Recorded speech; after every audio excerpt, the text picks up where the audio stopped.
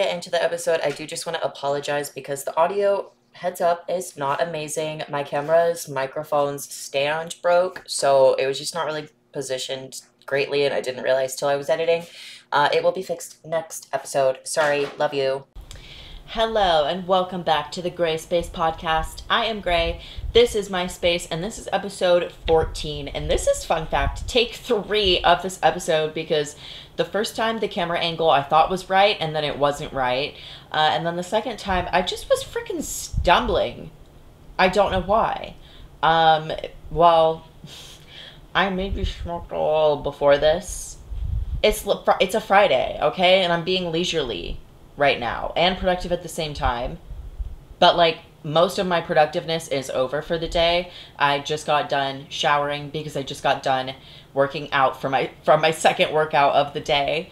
Whoa, workout, that's crazy. I wonder what today's podcast episode is about. Today's episode is about how to fall in love with fitness from me, a non-professional. Obviously, don't take this as like professional workout advice. I'm not like a trainer. I didn't go to school, or like I'm just figuring this out as I go, right? And this is for you to figure it out as you go. So, how to fall in love with fitness as someone who started out absolutely hating working out to now working out almost every day, multiple times a day. Before we get too deep into it, though, podcast guests are Olivia to my right and Casper is to my left. He is being a little bit of a lazy bones today. Not the fur. He's shedding right now, too. So, let's go over the episode chapters. This is gonna be, it's not like, there's not a lot of sections, to be honest. The first one is my fitness journey. Then it is how I went from hating the gym to working out almost every day. And then the rest of it is just answering you guys' questions. And there are like some subsections in there. Like I took you guys' comments from Instagram, because if you don't know, I post on my Instagram story saying like giving you guys a topic for a future podcast episode. And so I let you guys like ask questions about it, or if you have anything like specific you want me to talk about, or if, I don't know, if you want to throw something in there, I guess. I kind of use that to help me build my podcast episodes and my guides. So I took a bunch of y'all's questions and I grouped some things together. And yeah, let's just get into it. Starting with my fitness journey, because if you like follow me on like Instagram or here, then you guys probably know that I do Pilates, but I've never like talked about my personal fitness journey. So let's get into it. I started to take it seriously like probably a little over a year ago, maybe a year and a half ago. And I started with running because I always heard about the fucking runner's high, dude. And I was just like, I tried running because I was like, I didn't believe in it, but I also wanted to experience it. And it didn't happen, didn't like it. Running is not my thing, although I do unfortunately think I might try to add some jogging into my routine, but anyway, maybe not, I don't know. So then I was pushed into going into the gym. Was not a fan of the environment / feeling of like the gym, because it was just it was a Planet Fitness, which no shade to Planet Fitness at all. It was just a gym, a public gym environment for people that don't go to the gym or haven't been to the gym yet, but like want to go, is intimidating. Especially Planet Fitnesses. They're so big and there's so many people there. And yeah, I'll talk a little bit more about like that experience, like the gym specifically, in the next section. So hold that thought kind of. So yeah, I was being pushed to go to the gym. And I just wasn't feeling it. I was just like super anxious. I didn't really like the workouts. I was just like, I didn't like it. I didn't like it. Sue me, okay? Then I tried Pilates. I don't really remember how I got into it exactly. It was probably like fucking, I really don't know. It was probably TikTok or Twitter. Probably fucking, I really don't know. I might have stumbled across like a Pilates princesses like post or something and been like, oh, Pilates. What's all that about? Truly, I don't remember. But I tried it and I liked it, but I wasn't consistent with it because of the old place I went to, which I loved, and I loved the instructors and everything. But their like membership prices are just, Pilates is expensive. We will talk about that. But yeah, I just wasn't like consistent with it because at that point I was still like kind of exercising for another person, which again I'll talk about in the next section. So I wasn't like, I don't know, I just wasn't in the headspace to like it, I guess. Or I don't know. I was kind of holding myself back from really liking it. Although I did like Pilates. I didn't care enough about it to like really build a routine and be serious about it. I do think that's a better way to say it. Then, oh my gosh, I got into dancing and I loved it. Forgot about that. I go into, this is my cardio. I just need to build this back into my routine, to be honest.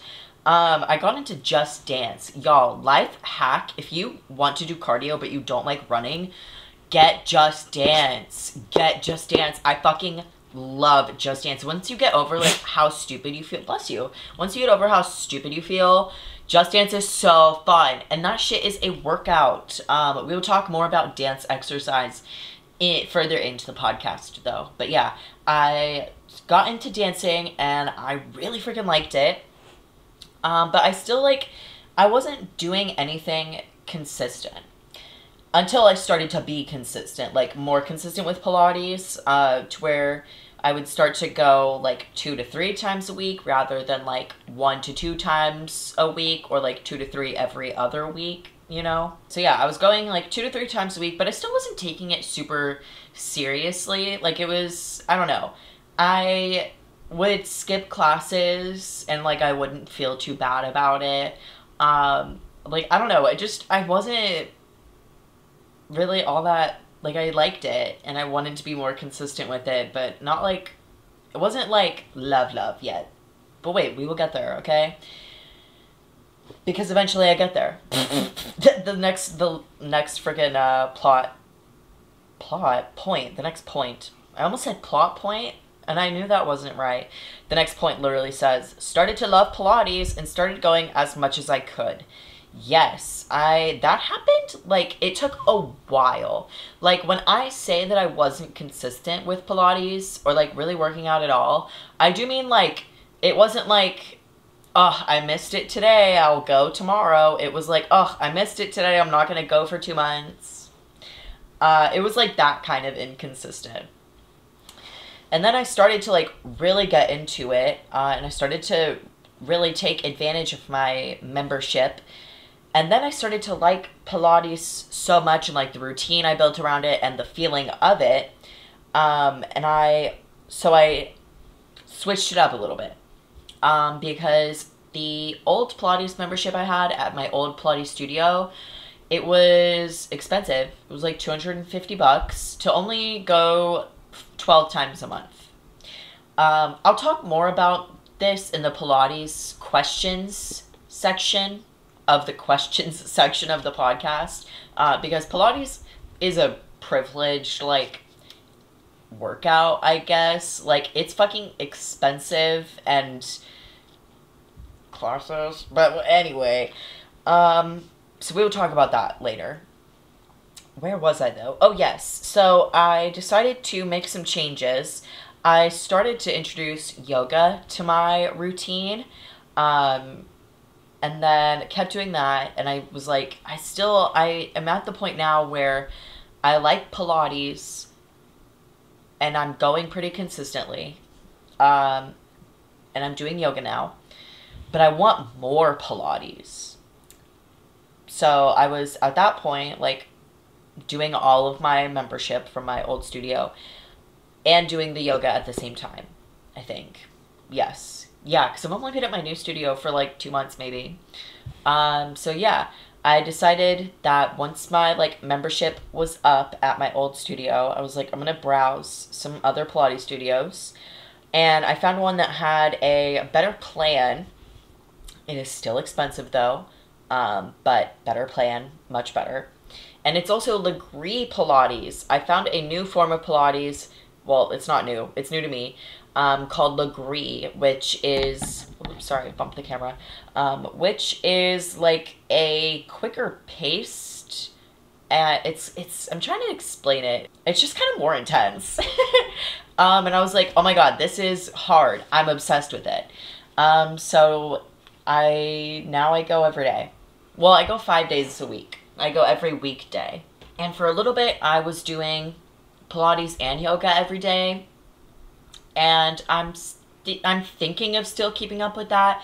But I just recently also started to implement actually going back to the gym into my routine for some extra weight training, because now that I'm like,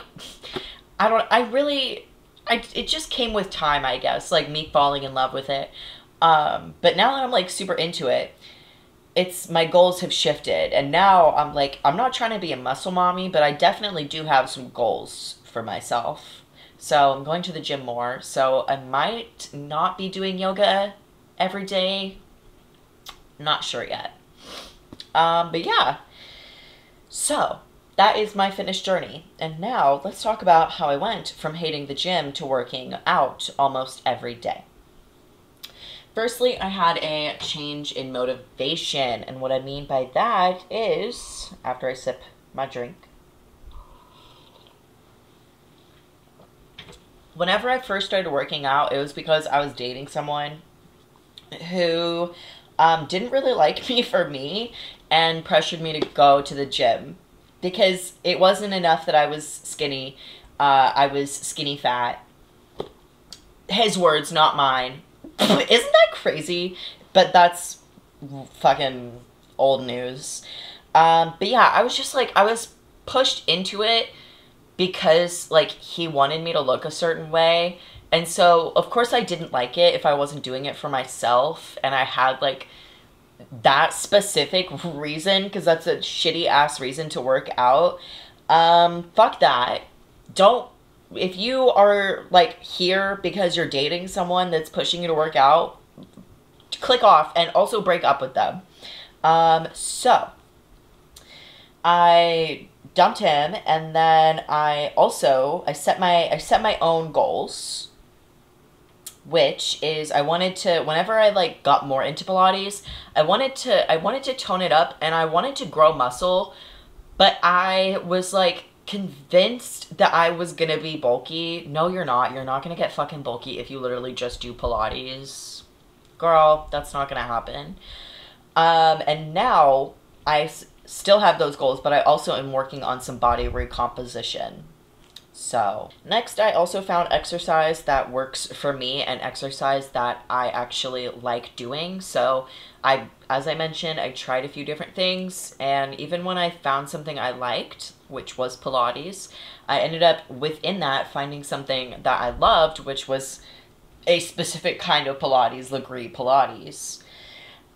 So I also found the best workout option and time for myself. And when I say workout option, I mean the style of Pilates, I mean the membership, I mean like the days, the time in my routine, you know?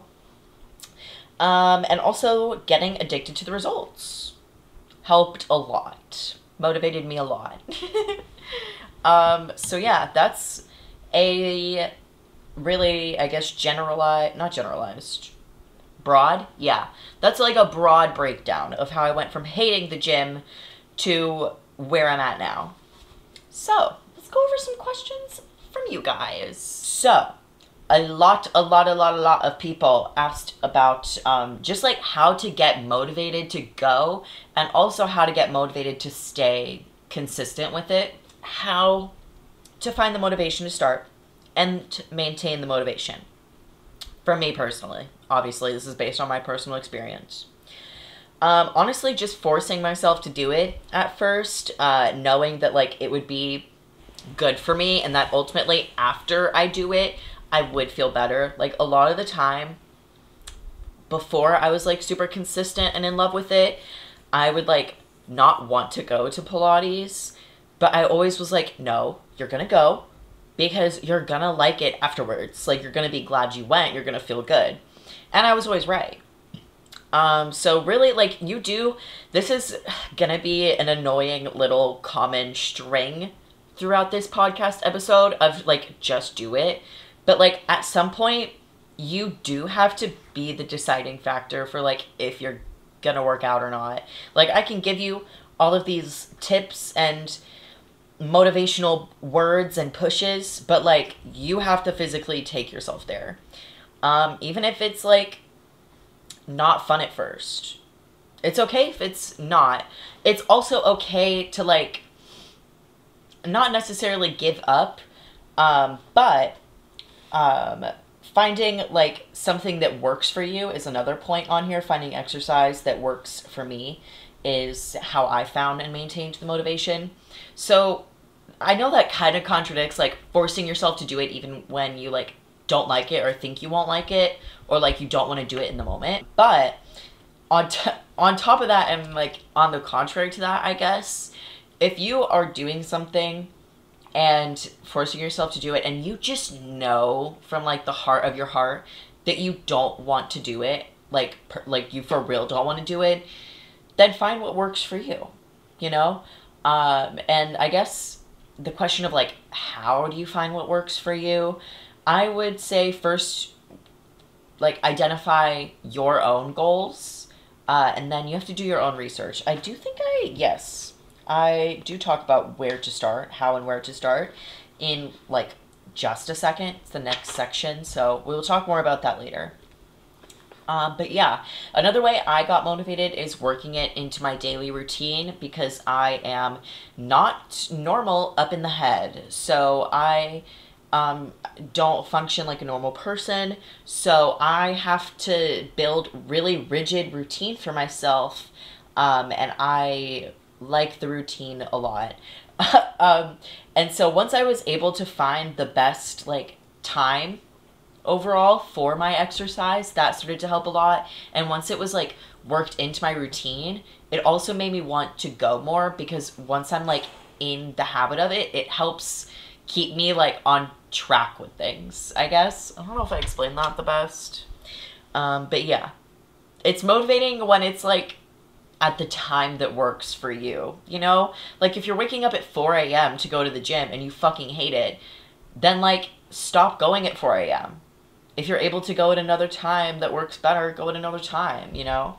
And also, this is a big thing, and this is a big push, right? You have to have some mental strength to build the physical strength.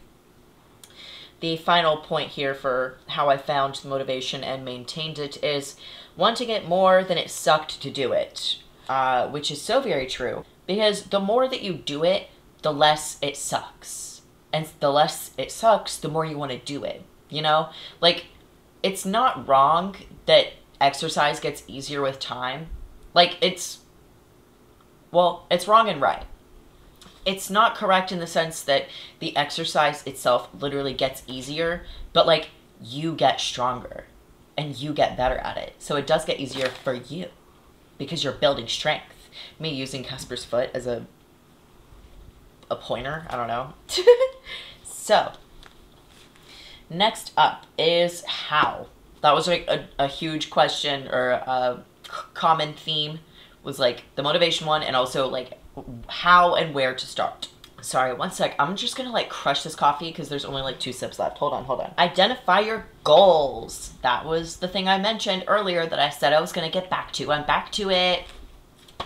So, identify your goals. So, why do you want to exercise? Is it like a weight thing? Is it a strength thing? Is it like just how your body looks thing? Identify that. And then do your own research. You do have to do some research. Mama, let's research. Exercise formats that are best for those goals. So like if you want to lose weight, Obviously, like cardio and weight training are, I want to say, the exercises that like burn the most calories. But you would like look up the exercises, the best exercises for that goal, and then you can try the ones that show up on Google. You can try them out and see which one you like and go from there. Also, a really easy and accessible thing for beginners, which this is good, accessibility, for people, because like public gyms are not accessible for everyone. Freaking like workout classes are even less accessible for everyone. So find free and easy to follow workouts online, such as YouTube and TikTok. This is like a good starting point, and it can be a good consistent point. Okay, Casper. So there are a lot of like workout YouTubers, and you can really just take your pick. You know, you can Google or search, like YouTube search, whatever you want to target, you know, whether it's at-home leg exercise or core exercise or whatever it is. And there are a ton of helpful videos that are really good and beginner friendly. So that is a really good place to start. And then if you want to and you're able to, you can go from there. Hey, you're kind of breathing loud, mouth breather. So, oh, this is what I mentioned earlier. I said to not sink yourself into a hole.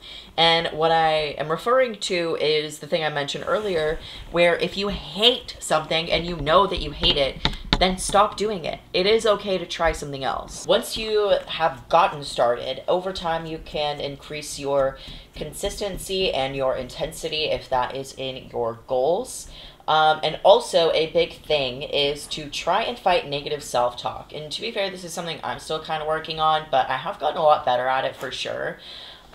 Because it sucks ass when like something is too hard to do whenever you're working out or whenever you're new at something, and so you're around people that are doing it better than you. Like, it can be really discouraging to work out in public and to work out in general when you don't really know what you're doing and you don't know where to start.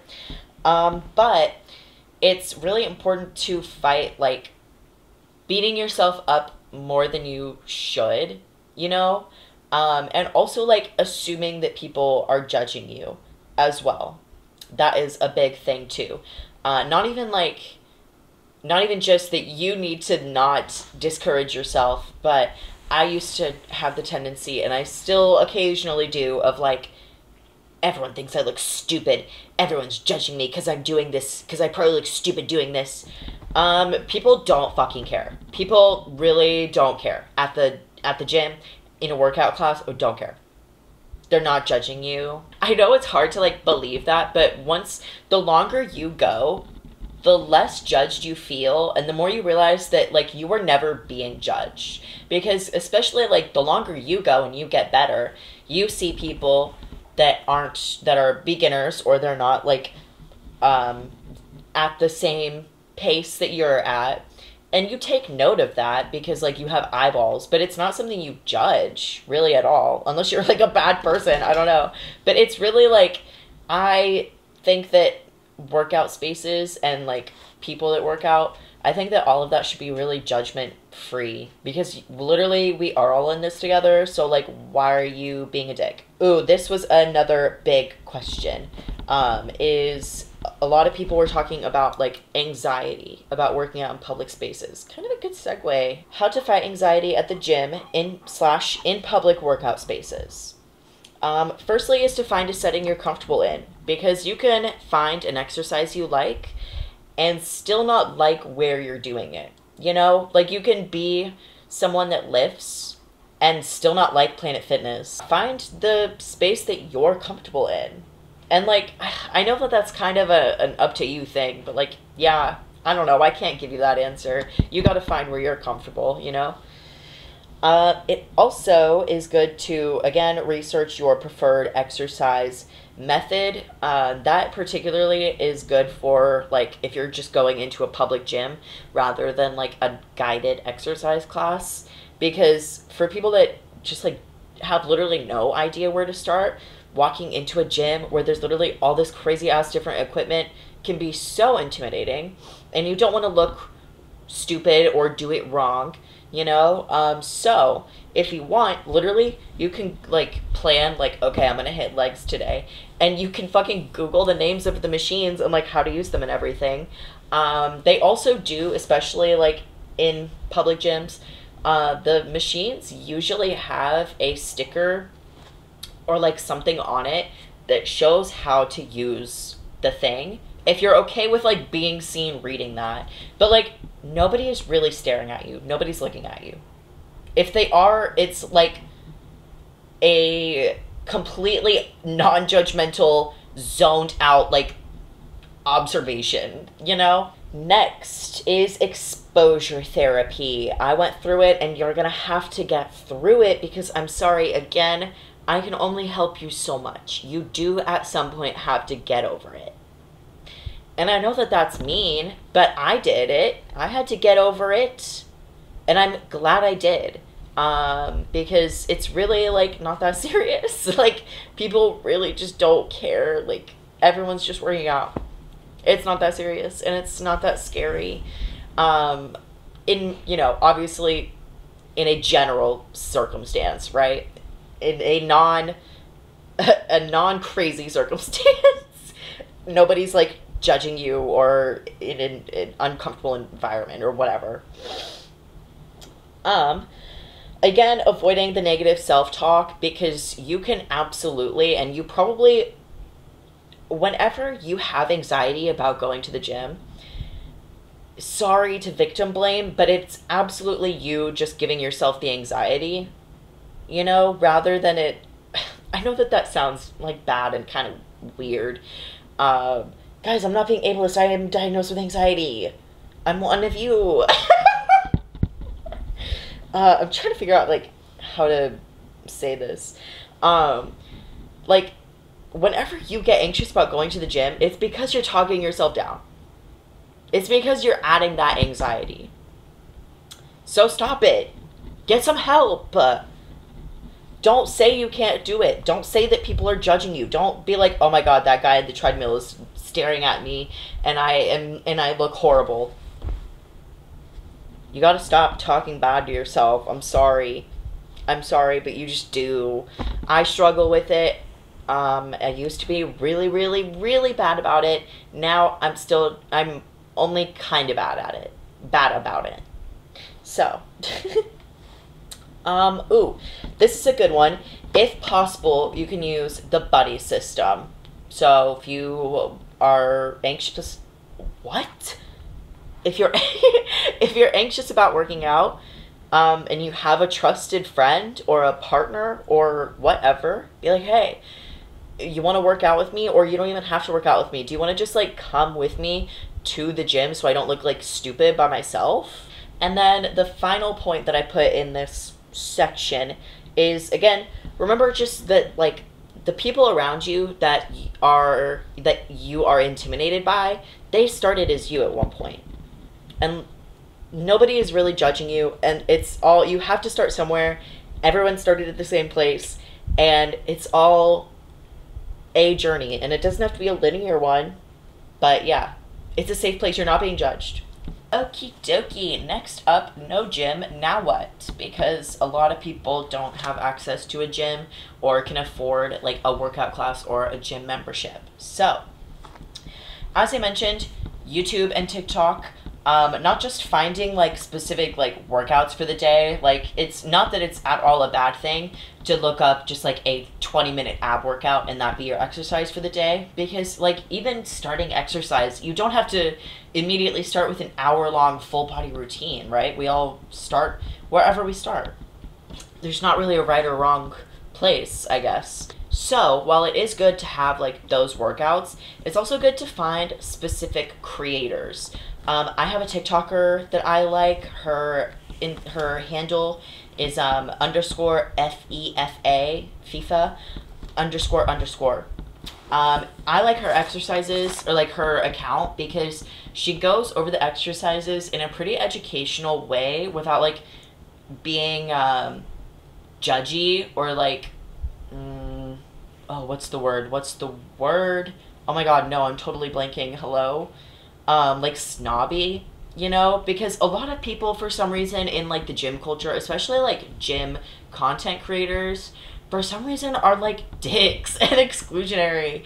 But she is just like, she gives you the information straight.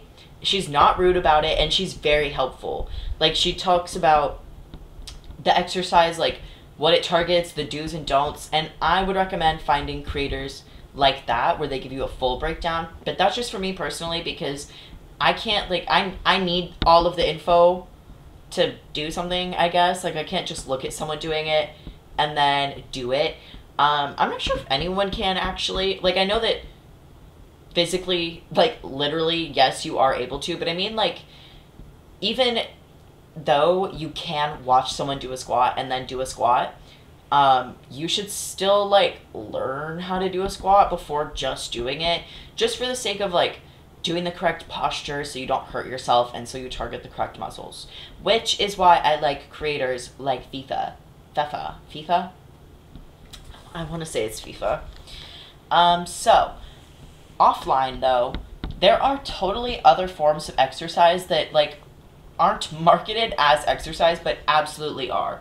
So roller skating, just dance, swimming, general physical effort. So like walking around the mall, doing yard work, or like doing a deep clean of your house. And you also can do like low impact resistance training in your house. I mean, you can do, if you can fit anything in your house, then really you can do any exercise in your house. But like, there's definitely stuff, like there are exercises that you can do from your home. Absolutely. Alrighty, the next little bit of questions, the next group of questions, we are going to move through these a little bit faster. This section all pertains to diet and like food and nutrition. Keep in mind, I am not an expert on literally anything. I don't have a degree. I dropped out of college. I have a high school education, right? So I'm not a fucking nutritionist or a dietitian. Don't take me as medical professional advice, okay? So someone asked, what kind of healthy meals do you make on a budget? I kind of answered this not with like meals, but I eventually did. Hold on. So, bulk foods and canned goods are like a really good way to save money on healthier foods, I guess. I'm a vegan and I have a gluten intolerance, so I eat a lot of beans, a lot of legumes, a lot of like chickpeas, a lot of things that come in cans. Utilize cans. Some meals that we go to are, we have like, we do a bowl of like rice, chickpeas, and edamame. We'll like season that up. We'll do like different forms of tofu and fake chicken and different sauces. We do love a good like curry. We love a Thai or Indian sauce. We also do a vegan chili, which has tomatoes, beans, mushrooms, and possible ground beef. And the tomatoes and beans you can get in cans. Those are some good ones. Next question. Is dieting more or less important than regular exercise? Regular exercise is definitely more important, because if you're dieting without exercising, then you're just dieting. And it's not that like, I don't know, maybe I don't want to say that dieting isn't bad, but like definitely there are a lot of bad diets and a lot of negative, I don't know how to word it. Dieting can be a slippery slope for certain people, so it's definitely more important to like get regular exercise rather than just like limiting your food out of nowhere. Do I focus on nutrition? Yes, I do. I prioritize protein, especially as a vegan. I don't like track everything I eat really. I most of the time just like kind of keep a mental note just so I know like where I'm at protein wise. Yeah. A little. I focus much more on maintaining my, like, gym routine rather than my nutrition routine. Like, I don't really have a nutrition routine. It's just something that I do, like, keep in mind. Next question. Are you a protein shake girly? And if so, do you have any recs? I used to drink Premier Protein drinks. and the Fairlife Core Power ones. I've had those, and those are good. But since I'm now vegan, a lot of those like pre-made, purchasable like protein milk and shit is I can't have that. So I mostly just like make my own protein shakes. I use the Orgain organic powder, and I use the one that has the 50 superfoods. There's like two different ones. Well, they're of the vanilla. I use the vanilla flavor because that's just like my go-to. It's so versatile, you know, because I could have like a coffee shake or a fruit one or literally anything. So yeah, that's for what I do when I make it at home. I'll do the protein powder, the Orgain protein powder, and then whatever flavor of my smoothie with oat milk. I do like a fruit smoothie when I'm out, like at the Tropical Smoothie Cafe. I'll try to get one of those with like vanilla protein powder or just like adding protein powder in it. But I do prefer to just like make my own because I think that a lot of those fucking healthy, quote unquote healthy smoothie places are like kind of scams and like definitely too expensive for blended up fruit. So make it yourself. Next and final question of the diet section is, how is diet shaped into your fitness? As I previously mentioned, I mostly focus on getting protein where I can, especially as I am now as I'm currently incorporating more weightlifting and like weight training into my routine. So I definitely want to keep track of how much protein I'm getting. And also there's like a way to know how much protein you're getting or how much you should be getting. You have to do like a multiplication like of your body weight. Look it up. There are ways for you to be able to have a general idea of what nutrients you should be getting without needing to like consistently or like really closely track your calories, because that can be a slippery slope for people. Alrighty, final bit of questions is the Pilates and yoga questions section.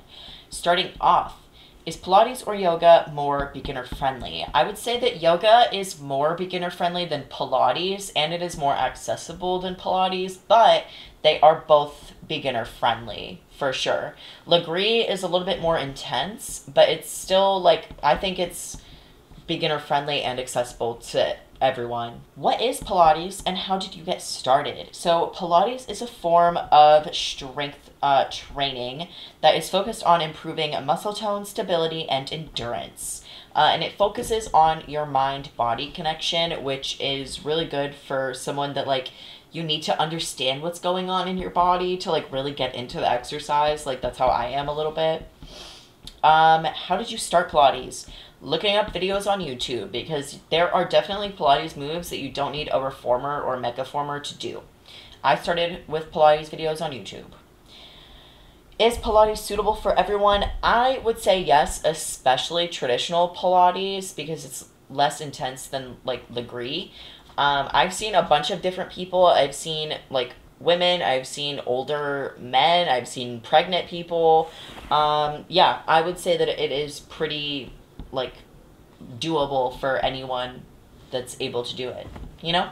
Did I say that right? And so, final question, Pilates versus yoga. I don't think that it's a versus type thing, because I think that they work pretty well together, and they are kind of similar in my opinion. I prefer Pilates because I prefer a more intense exercise, but I love the balance that yoga provides in my routine, and the way that it makes me feel. And also it's so good for your fucking like stretchy. I am so much more flexible now, thank you to yoga and Pilates. I would say that yoga is better for like flexibility, stretch, and flow, and Pilates is more about like endurance and like toning up. So, yeah, that was my, not rookie, my unprofessional, that's the word, my unprofessional advice on how to fall in love with fitness and answering some of you guys' questions about it. And that was this podcast episode because I have to go. So thank you if you listen to this on Spotify. Thank you so much. Go ahead and answer the question that is like somewhere on your phone or wherever you're listening. And if you are watching this on YouTube, thank you so much for watching. Go ahead and give this video a like and a comment, maybe a share if you want. And subscribe, stick around, stay tuned for either my next episode or my next video or vlog. Thank you and goodbye.